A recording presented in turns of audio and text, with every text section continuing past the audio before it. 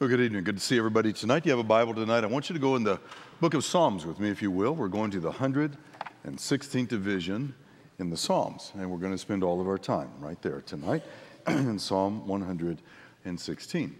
And while you're getting settled, we welcome all of you. Thanks for being with us on this very beautiful Sunday afternoon. What a beautiful day we've enjoyed together, and glad that we can be together tonight. And thank all of you for being here. We have a lot of folks visiting with us tonight. That's always the case, but particularly so on a week like this when it is a holiday week. We've got lots of folks who are traveling to be with us. We have a lot of our folks who've already taken off and are out of town, and more that will be leaving through the course of the week. It's kind of coming and going that way, and it seems to all work out just fine. But if you're visiting with us tonight, welcome. We are so happy that you've come our way. We've got some folks here tonight from places where I've been in gospel meetings out in Texas, and a large contingent of folks from up in Fishers, Indiana, that are visiting with us, where I was just a few weeks ago. And for all of you that are visiting with our church family, we are so happy that you are here. I had planned tonight, I was going to take a few minutes, and I wanted to introduce some new members to you. We have several folks over the last several weeks that have identified with our church family. And I don't think, as I've looked coming in, I think they are all already gone for Thanksgiving. And so I was going to introduce Patrick Kelly. I know Patrick's gone. And April and Sadie Smith, I don't see them anywhere. Are they? Oh, there. Stand up so we can see you.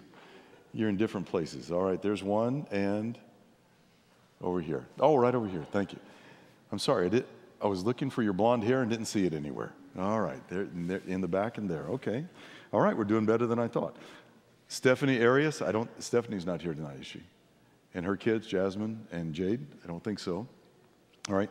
Lise, are you here? Lise Limeron? Lise, stand up. All right, there's Lise. All right. All right. I wish I could introduce you like I did when you played volleyball. That would be fun. Yeah, that'd be great. And I didn't see Kristen. Kristen Gay, are you here tonight?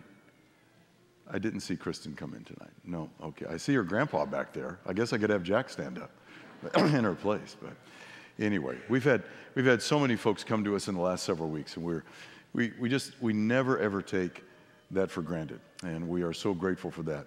And we'll make sure that you meet these new folks that are with us. I also want to say that this semester we have had so many college students with us, and we have enjoyed our college students immensely. You've just been such a blessing to our church family. We have talked many times about what a tremendous group of college students, not only that we have in number, but in quality, just the wonderful way that you've gotten involved with us and made yourself a part, and for that we are very grateful. I want to say to all of our members that tomorrow or Tuesday, you will receive an email that will have a kind of a picture directory of all of our college students so that you can put a name with all of the faces, and there are a lot of them. And so you'll receive that either tomorrow or maybe Tuesday, but that will come to you in an email. And so we want you to know about that. And our college students, of course, will all be leaving for Thanksgiving. Some of you will be staying around here with either some family or others, but most will be traveling. And we hope you have a tremendous holiday.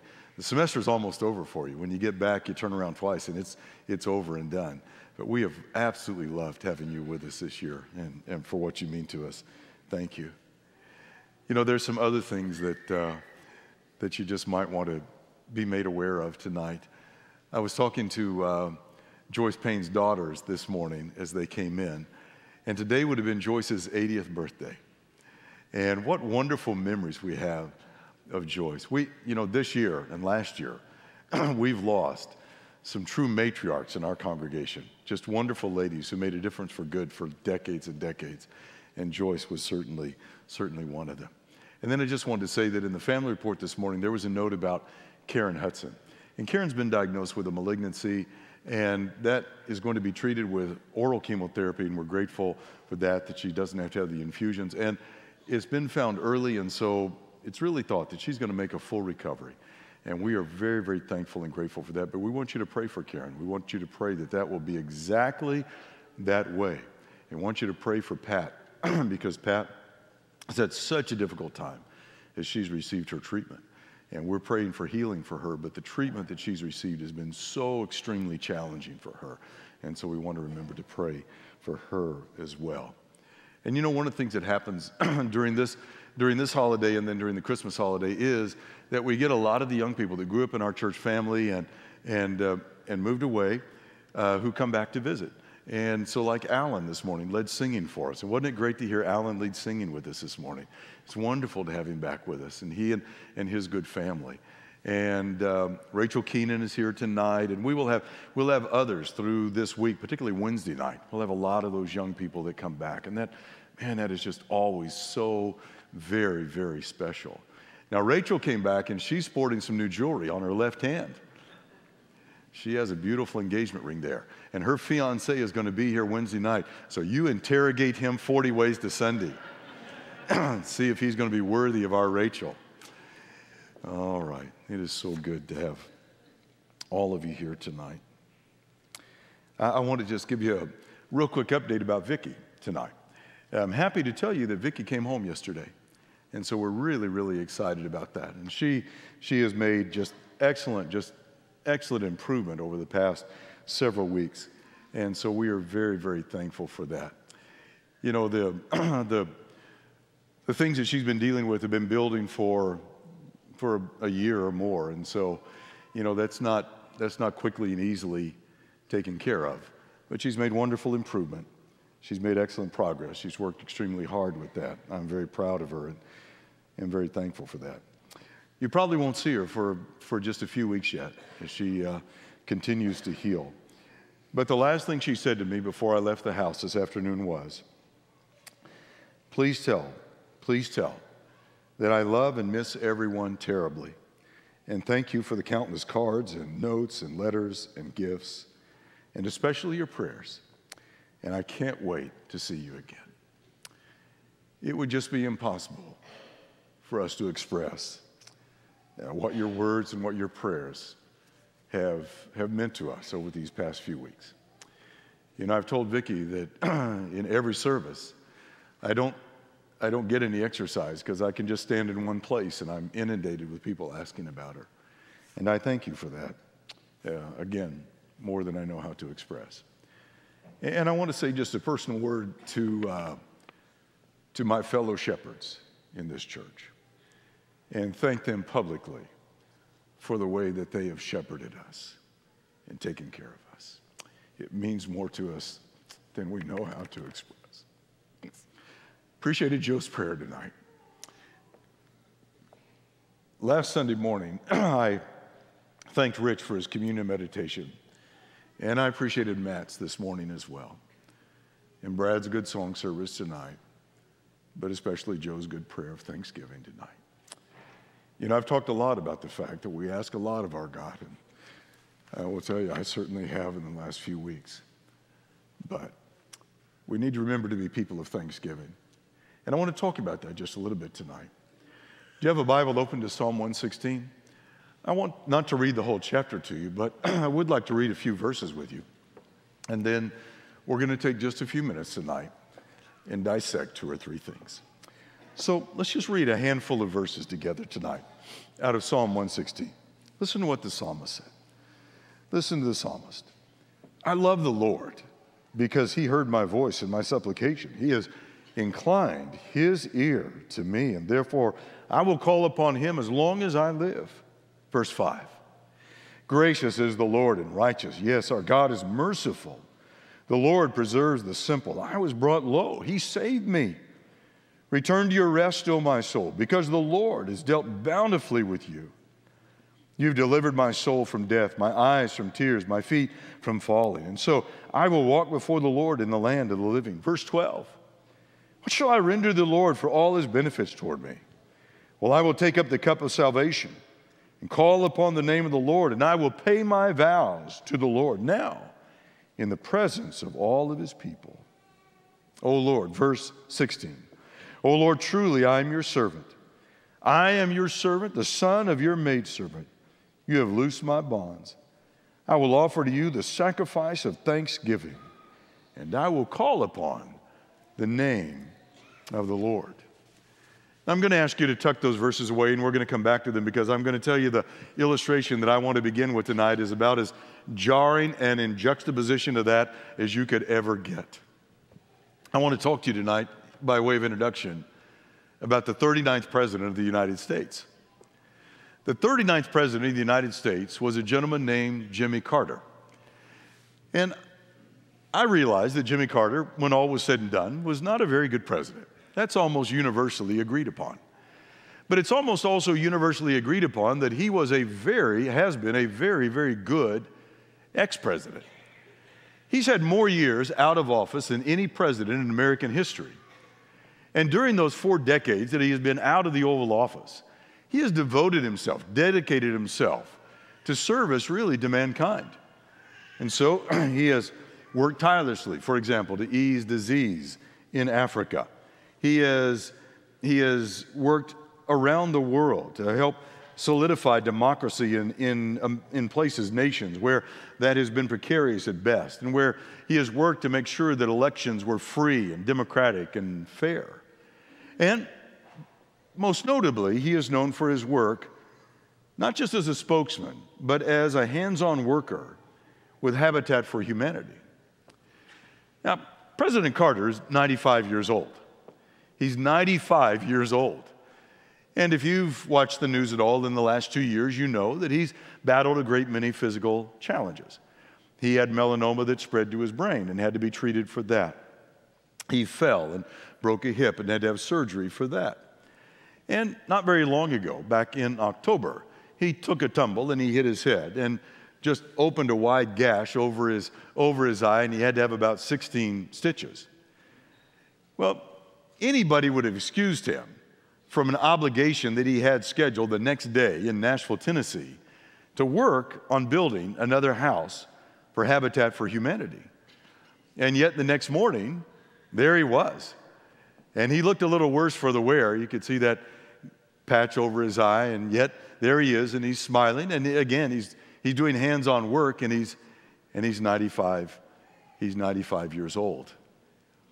Now, I don't know about the wisdom of moving in a house built by a 95-year-old, but there's a sentiment here that I think is just fairly amazing. You know, the fact is, ladies and gentlemen, that President Carter and his wife Rosalind, in their 4 decades outside of Washington, D.C., have helped build houses for Habitat for Humanity in 14 different countries. And in some way, they've been a part of the construction of about 4,000 different houses over those 4 decades. President Carter was raised in the little community of Plains, Georgia, but he graduated from the U.S. Naval Academy. He is a nuclear physicist by training. He served on nuclear submarines in the Navy, came back to his native Georgia, made the family farm a profitable enterprise, ran for and was elected governor of Georgia, and again at 95 years of age, he's lived longer than any president in U.S. history. Now, I've got to tell you honestly, if I just were to confess it honestly, I have very, very little in common with Mr. Carter politically. Philosophically, we do not agree politically about very much at all. But I'll tell you what I'm impressed with about that man, is that in his years outside of government, he has lived a life of thanks and giving. He lives a life of thanks. It is well chronicled, it's been shown on the news countless times, that former President Carter teaches a Bible class at his church in Plains, Georgia every Sunday. And he still does that every Sunday.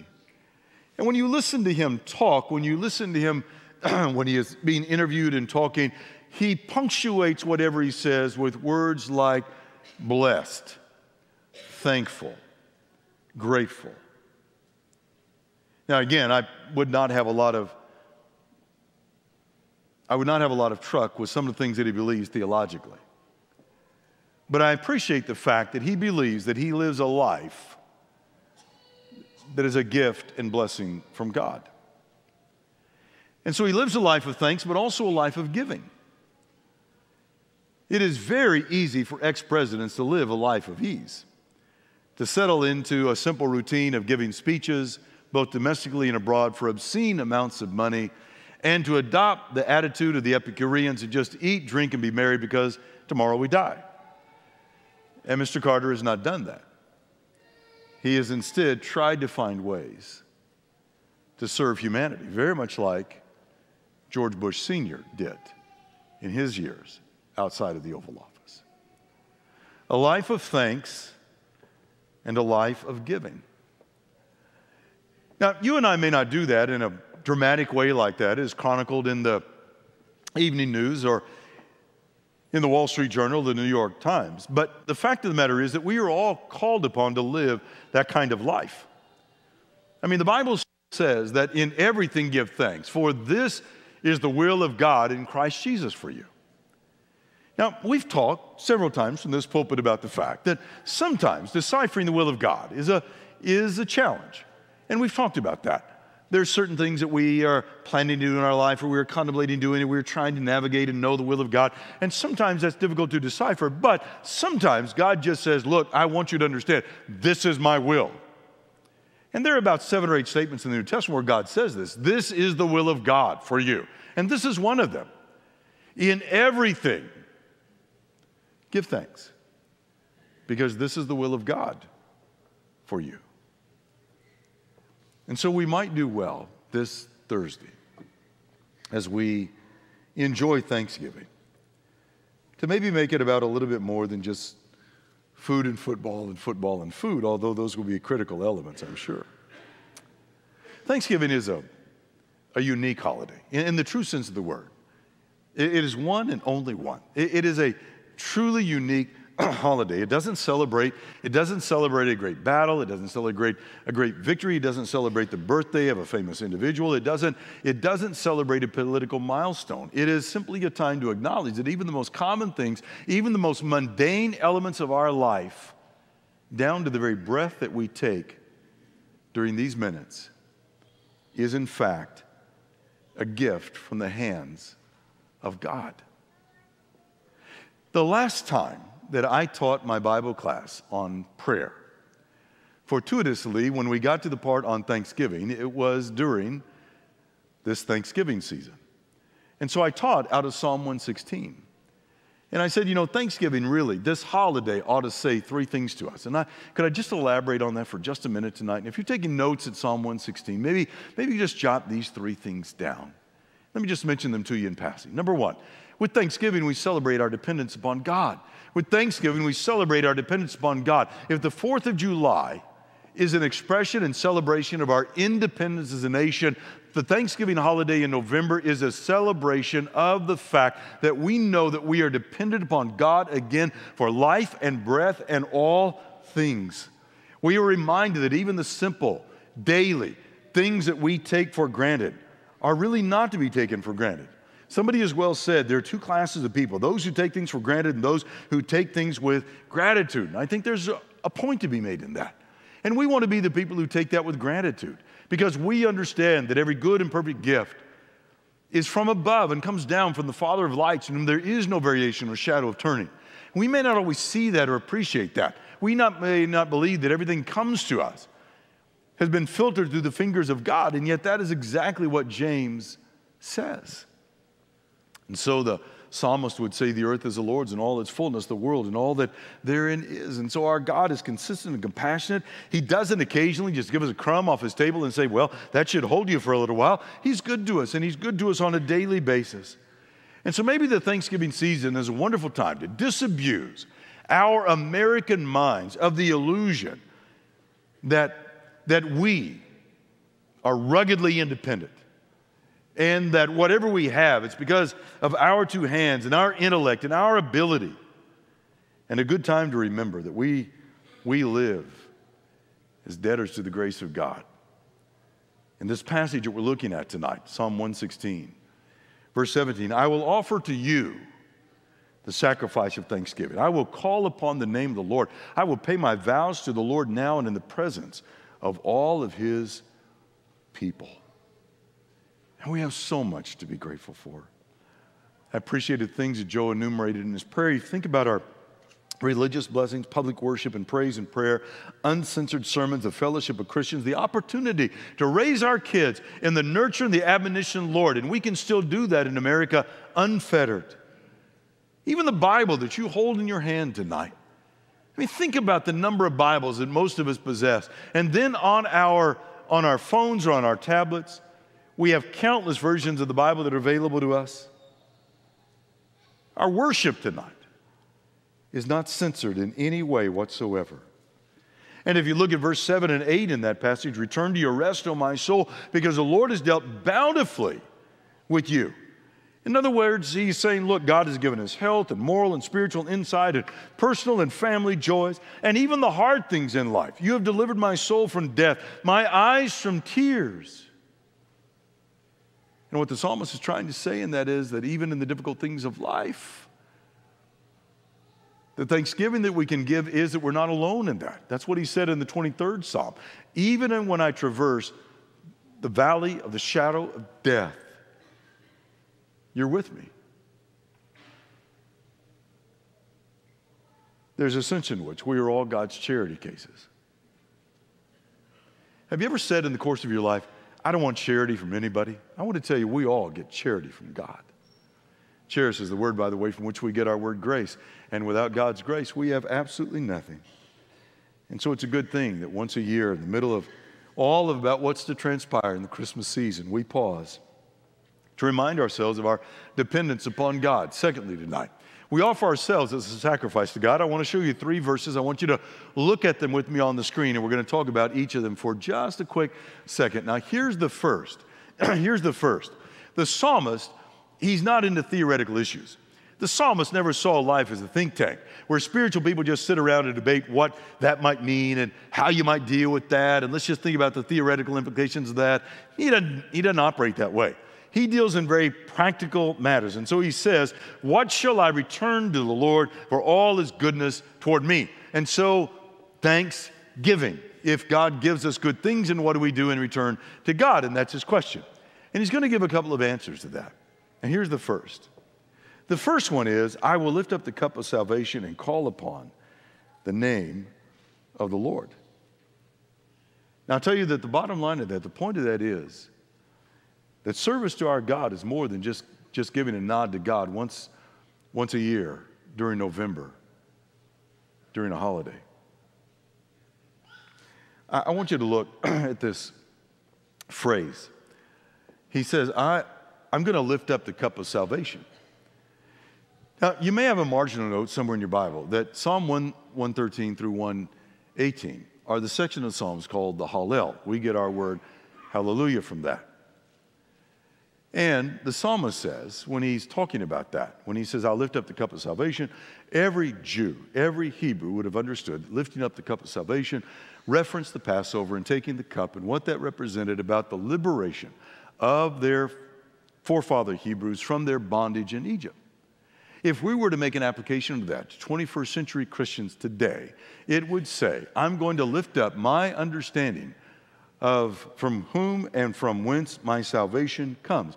I'm going to remember the price that was paid for my salvation, and the act of thanksgiving I'll offer that cup of salvation and praise to God for what God has done for me in salvation. Simply put, there is no greater blessing you can have than salvation.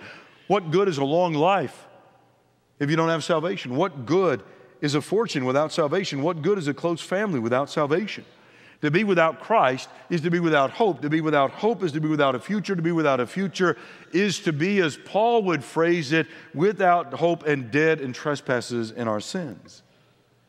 And so he said, I'm going to be grateful for my salvation. And here's the second thing he says. I will fulfill my vows to the Lord in the presence of all his people. And so he says, the second thing that I'm going to do is I'm going to keep my promises to God. Now, when you read Psalm 116, we didn't take the time to read verses 1 through 6, but when you read 1 through 6, it becomes pretty clear that at a time of distress in his life, the psalmist made some promises to God.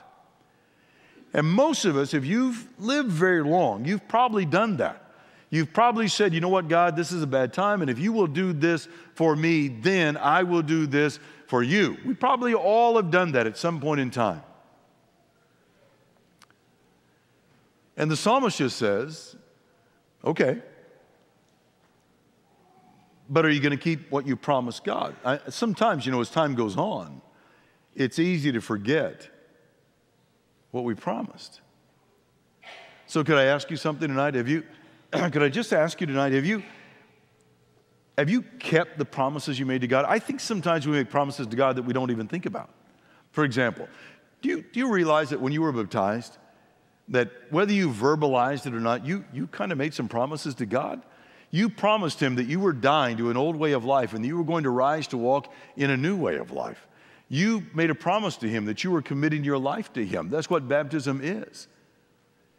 How are you doing in keeping that promise to him? Do you realize when you became a member of a local church, now whether we verbalized it or not, when we became a member of a local church, we in essence made some promises to that community of believers. Now, we may not have verbalized it, but in essence, we were saying, look, I'm coming here to be a part. I'm coming here to be a brother or a sister. I'm coming here to be a part. I'm going to take responsibility for part of this work. I'm going to contribute financially to this work because that's what God expects me to do. I'm going to be a part of the harmony and peace in this congregation. I'm going to speak and think and act in such a way that peace will continue to prevail. I'm going to be an active participant in worship because I understand that worship is a verb. It is an action word. And so in essence, we promise all of those things when we become a member of a congregation like this. We all made vows when we got married. We stood before an assembly very much like this, composed of family and friends, as Abby will do, for example, tomorrow, and make vows, promises.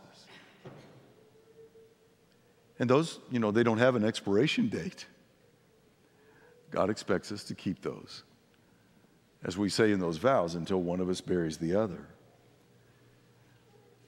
When we brought kids into the world, we made that choice. They didn't make that choice. And so in essence, when we make that choice to bring children into the world, we in essence make some promises to God about that. That we're going to do what the Bible says. We're going to raise those kids in the whole training and admonition of the Lord. So we offer ourselves as a sacrifice to God. Sacrifice, by the way, before we leave this point, could I just mention in passing that sacrifice is used in two very distinct ways in the Bible. It talks about sometimes offering something. And so, for example, under the Levitical system, they would offer an animal sacrifice or an oil sacrifice or a grain sacrifice. They were offering something. But sometimes the word sacrifice is used to describe offering someone, ourselves. And that's why it's used in Romans 12 and beginning of verse 1, where Paul said, therefore I urge you, brethren, by the mercies of God, to present your bodies a living and holy sacrifice, acceptable to God. This is your spiritual service of worship. That is a life of thanks and giving. And then finally tonight, it will be finished. Third and finally tonight, I think Thanksgiving indicates that we're thankful for the people of God. This is a good time for us to stop and think about being grateful for the people of God. Is your Bible still open to Psalm 116? I want you to read with me beginning in verse 14. And we're going to read 4 or 5 verses here. And I want you to pick out the verse in this reading that doesn't fit. That is, we're reading along. When we come to it and we read it, you think to yourself, what's that doing there? That doesn't make any sense. Look at verse 14. I will pay my vows to the Lord now in the presence of all of his people. Precious in the sight of the Lord is the death of his saints. O Lord, truly I am your servant. I am your servant, the son of your maidservant. You have loosed my bonds, and so I offer to you the sacrifice of thanksgiving and call upon the name of the Lord. Which verse in that reading doesn't fit? That's right, it's verse 15. I mean, I've read that passage 1,000 times, and every time I read it, it still doesn't fit. And so verse 14 says, I will pay my vows to the Lord now in the presence of all his people. Precious in the sight of the Lord is the death of his saints. O Lord, truly I am your servant. How in the world does that fit the context? Maybe the solution is what leads up to it. When he says, I will pay my vows to the Lord, and then this phrase, now in the presence of all of his people. And maybe what he's saying is that it's wonderful to rejoice in the death of saints. But part of paying our vows to God for what he's given us and blessed us with is to appreciate the people that he's put in our lives. Because once they die, it's too late to express that to them. We can gather as we do and offer a memorial service to them and speak eulogy, good words about them, and that is right and proper. But maybe what he's saying is that one of the ways we pay our vows to God for the good things that he's given to us, the good people he's put in our life, is by thanking them now. So I want to encourage you to do that this Thanksgiving. To think about the people that God has brought into your life who make your life better because he put them there. You know, for me, that's my wife Vicki, and it's my children and my grandchildren. It's Carrie Keenan, and Jonathan. It's the leadership team that I get to work with here. But it's my church family. It's, as I've said many times to you before, that, you know, I've been blessed with mothers and fathers in the faith. And while I have told you before that I only have one sibling in this world, and honestly, I can't tell you if he is alive or dead, God has given me thousands and thousands of brothers and sisters that I've interacted with in this land. And then there are those special friends that we all have, upon whom we can lean, and hopefully we can be a person that they can lean upon at times as well. And so maybe one of the most practical ways to celebrate Thanksgiving is to thank God for the people that he brought into our life who make a difference for good, and to do that before it's too late, so that none of us ever have to say, I wish I had told them. When Abraham Lincoln spoke of a national day of Thanksgiving, he made this famous phrase that has been often quoted. He said, "We have forgotten the gracious hand which preserved us in peace and multiplied and strengthened us. We have vainly imagined all these blessings were produced by some superior virtue or wisdom of our own. Intoxicated by our unbroken success, we have become too self-sufficient to feel the necessity for redeeming and preserving grace, too proud to pray to the God who made us," end quote. Somebody has well said that the hardest math to master is that which enables us to count our blessings. There may be some truth in that. But I want to tell you, ladies and gentlemen, I think I'm talking to an audience tonight that wants to do that. And when all is said and done, we need to make sure that we thank God for God. As the psalmist would say in the 79th Psalm, so we, your people, and the sheep of your pasture will give you thanks forever and show forth your praise to all generations. And I pray we'll do that. I pray we'll do that this Thursday. Take some time to do that. But I pray we'll also do that every single day. Thank you for listening so well tonight. How about you this evening? You know, how do you say thank you to God? Well, you do what God asks you to do. That's what you do.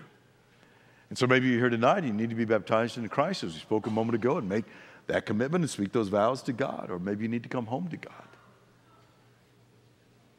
Ingratitude does not look good on any of us. But a grateful heart that leads us to obey our God, our Father, do what he asks, it looks good on everyone.